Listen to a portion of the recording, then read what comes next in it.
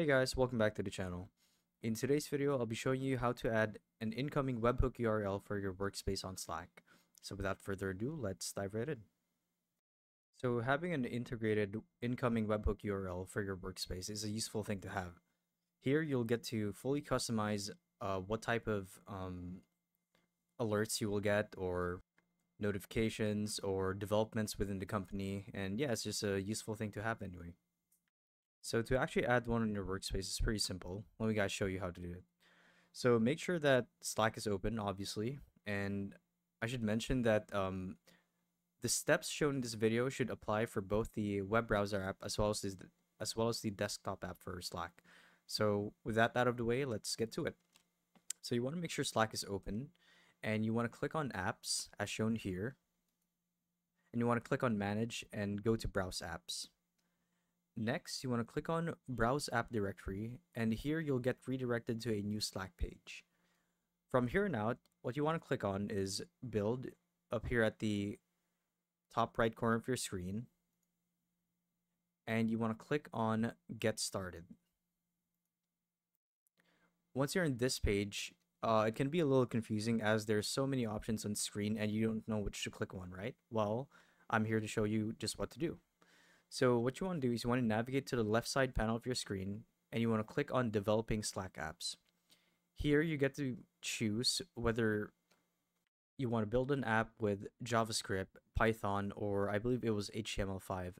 So to see those options, you want to click on Building with Bolt, and here you'll get an option to choose which kind of programming language you want to use for your incoming webhook URL for Slack.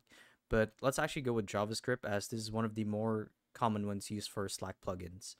So simply click on that, and here you'll get redirected to a new page where you have an option to create a new Slack app.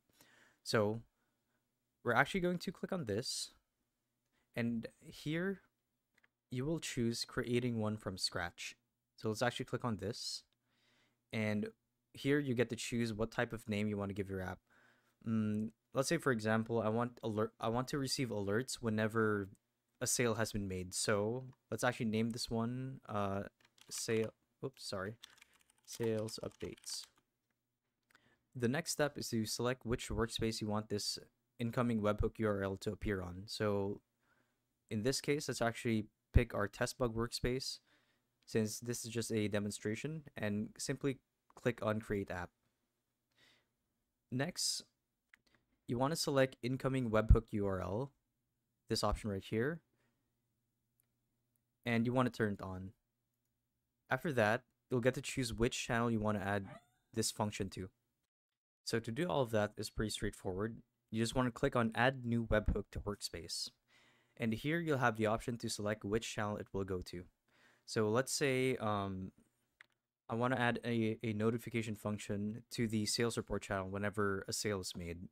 So let's actually select that channel by clicking on this drop down and simply clicking on sales report. Next, you want to click on Allow. And that's it.